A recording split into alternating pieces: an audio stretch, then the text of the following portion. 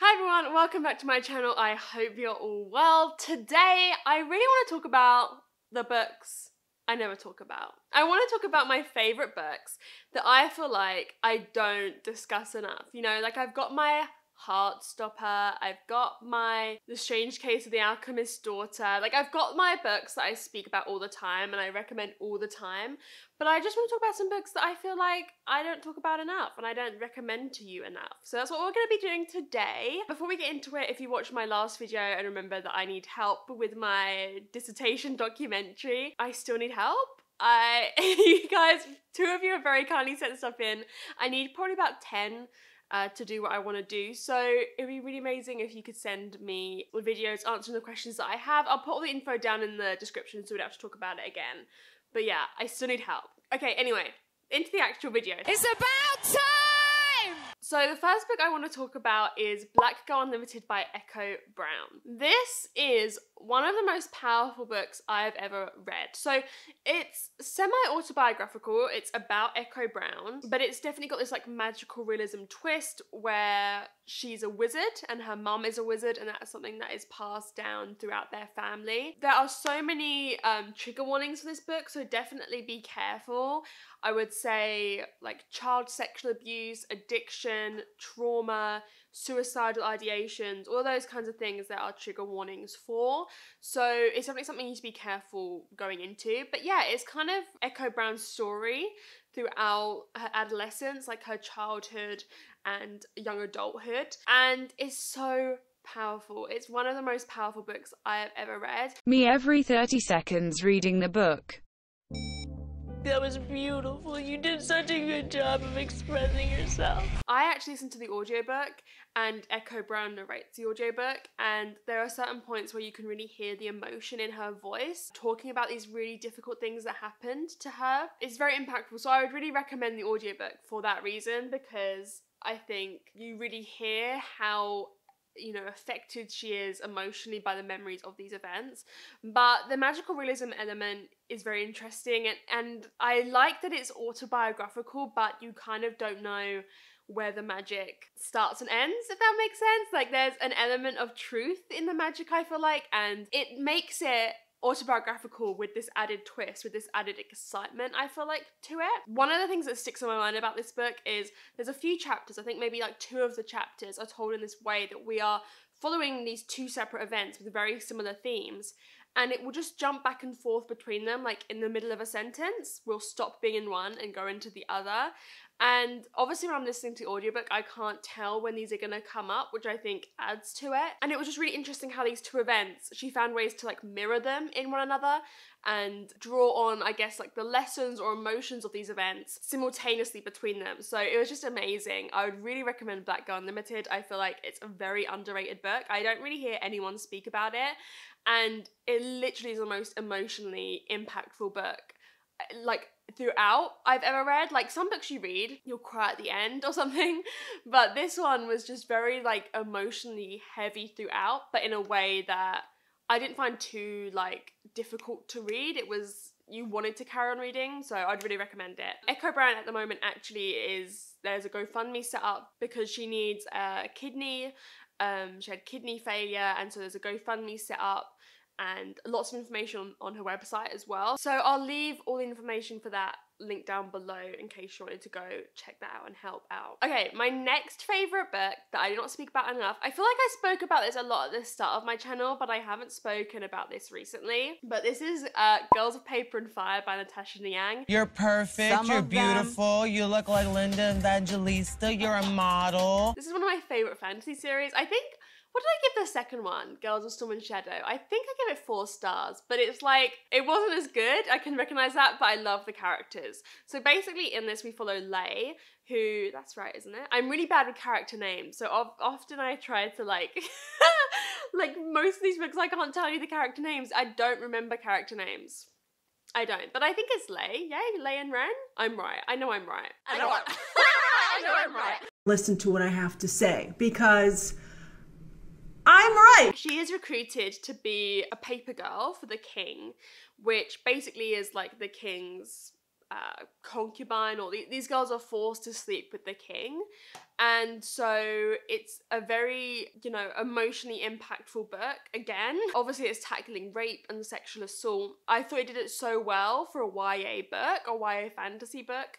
And something I've often said about this book is that you have like, I think maybe 6 paper girls that are recruited, and Natasha Yang manages to show the trauma of the experience that they're going through in like so how different people react to that. So some of the girls really emotionally draw inward, some become angry, some become infatuated with their abuser and feel like they love him. That was really well done to me because it showed that there isn't like a one reaction to sexual assault or rape, and each of those reactions are equally valid in their own way, and I thought that was done really well. But the fantasy of this is amazing. Like the world building feels so vivid, like so vivid. Some of the most vivid fantasy I've ever read, and that's something I really look for in my fantasy. I need to know how it looks, I need to know the smells, like the atmosphere. I need to know everything. For me, the world building and the world almost needs to be its own character for me in fantasy. I don't really like fantasies that kind of like brush over that and just go into plot and characters. Natasha Yang's writing was done so well. I can't wait for when she puts out like other series other than this one as well. She's definitely one of my favourite authors, and this book really got me back into reading. I remember I read it before I had my booktube channel, and I was actually in Florida on holiday, and I went into Barnes & Noble, which, can I say, I do prefer Barnes & Noble to Waterstones. How dare you! How dare you! Oh. We're gonna get into this, right? The thing that annoys me about Waterstones and why I don't like doing come book shopping with me is because the books on Waterstones are just on the walls. So like you can't hide in like the rows that Barnes & Noble have. Barnes & Noble's like stacks of rows of books, whereas Waterstones is just like the books on the walls. So like I'm out in the open filming. I don't want that. I want to be able to hide where no one can see me. I went with a list of books I remember that I wanted to get, but this was one that I saw, and I think it was because Kayla had recommended it from Books and Lala, and I had all these books that I'd wanted to pick up in Florida because of the editions that, the US editions that I wanted, and I remember this was the book I read on holiday, so it kind of like evokes that memory of like sitting by the pool and reading this book and falling back in love with reading for me. So it's even like a special book to me. But yeah, I love Lay. It's also sapphic. It's also a girl romance, which I loved. It's probably like my favorite sapphic romance I've ever read. And the second one isn't as good in the series, but I'm hoping for amazing things from the third. I feel like it's gonna kill me emotionally. It comes out, I think, at the end of this year, and I'm not ready. Like, oh my god, it's gonna be so good. It's gonna be so good. So if you love vivid fantasy, this is the one for you. I feel like I just spoke about that book for way too long. Next is You Must Not Miss by Christina Leno. Again, cannot tell you the name of the main character. Fucking useless sack of shit! Get out! This is about a book. Again, it's dealing with sexual assault. This girl who's been through a lot of trauma and is definitely struggling emotionally and dreams up this magical world where she's in control, but then the world kind of becomes real in her garden shed. Okay, how do I describe this? So again, it's magical realism, fabulism kind of thing. I feel like it did such a good job of showing a character, a girl particularly who's been through sexual assault, who's been through trauma, angry, and showing that pain and not shying away from, I guess, the harsher sides of that pain. And it was just like the perfect amount of weird and strange. Like, you're reading it and you're like, holy fuck, like what is happening here? Like, what the fuck is this? Lord help me. Let's see what happens. It transitions from like normality to like, what the fuck is happening really well. Like the transition is great. I read this towards the end of last year, like, and I read it after I'd filmed my best books of 2020 video, and I was really annoyed because otherwise this would have been up there as one of my best books of 2020. And so I always feel bad for people who watch that video and don't see this book in there because it is up there. It's one of my best books of last year. It was a complete shock. Like, I really wasn't expecting much. I kind of bought it for the cover, but I loved it. And and I cannot wait to read more of Katrina Lenner's stuff. I have Summer of Salt and Horrid, and I need to read them immediately. Now, the next couple books, I feel like when I make videos like this, I always gravitate towards my 5 stars, right? But 4 stars is still an amazing book, and still a book I want to recommend to you. So the next 3 books are like 4.5/4 star books, and they're the kind of books I feel like I neglect to speak about. So the first is Watch Us Rise by Renee Watson and Ellen Hagen. This is a contemporary book, and I read this in a day. I have a really great memory. I love when books have memories, you know what I mean? And I have a really great memory of reading this last summer. I was around my boyfriend's house during like lockdown. I lived there for a while, and I sat in the garden, like literally in one seat, and I just read this that whole day, and it was amazing. It was a really, really great book. So it's about 2 girls who kind of like want to start this feminist group at their school, and it's just about their journey in learning about feminism and activism, and learning about the ways in which their like activism is inherently flawed, because all of our feminism and activism is flawed with you know, the flaws that we carry. I want to read more books with like that activism element to it. I know Moxie is supposed to be good. I do have that, so maybe I'll read that soon. And it made me fall in love with Renee Watson's writing in particular. I loved the chapters that she wrote. Like the chapters that she wrote were 5 stars, and then the chapters that Ellen Hagen wrote were like 4, maybe 3.5 stars. I really loved the character voice and what she went through. It deals with like being fat and the way that that bleeds into feminism, and being black, and how that, you know, black feminism, and how exploring that, and the ways in which her friend actually in the book is kind of ignorant of the struggles that she goes through as a black larger girl. Yeah, I really could relate to some of the stuff, particularly like I was always the fat friend like back at school when I was younger, and so I could relate to those kind of passages, and I thought it was just done so well. So if you're looking for a contemporary with a bit of like feminism, activism twist, this is what I would recommend. Next is Empress of Salt and Fortune by Nouveau. Also, When the Tigers Came Down the Mountain. I would recommend this both. It's kind of going to be like this series of novellas. My mum actually read When the Tigers Came Down the Mountain before. She didn't know that Empress of Salt and Fortune existed, because it's so small. She just didn't see it on my bookshelf. So you can read them not in order, I guess.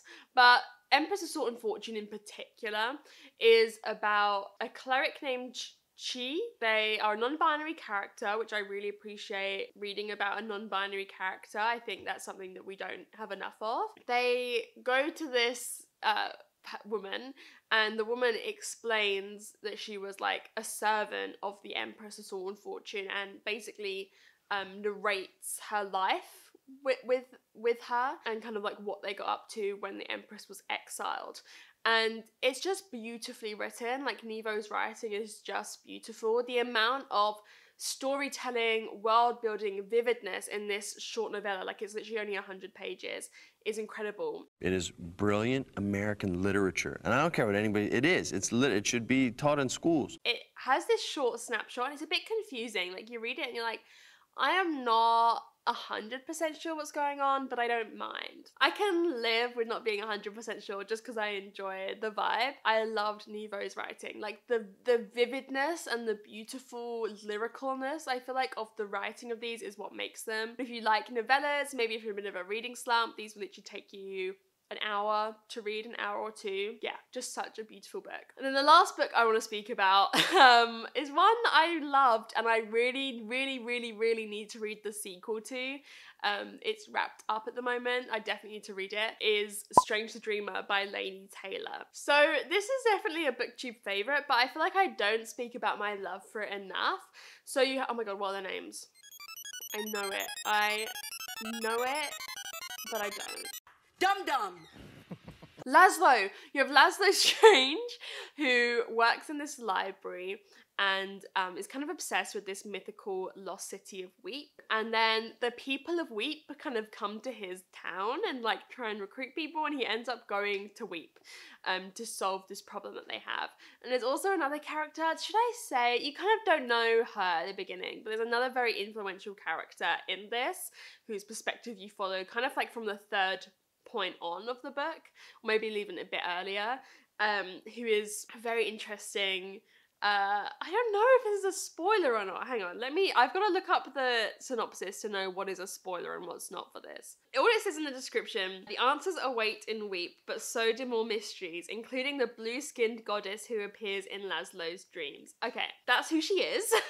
Their dynamic through these dreams is such an interesting dynamic. Again, this is some of the most beautiful writing I have ever read. Some of the most beautiful writing ever. Like Laini Taylor, oh my god. I cannot wait to read everything that she has written eventually when I'm reading again properly, because it's just so beautiful. Like very kind of Erin Morgenstern. They kind of give me the same feeling of this whimsy, this magicalness, this fairy tale-ness, this like, you feel like you're a child being read a story again. When I tell you, I sobbed.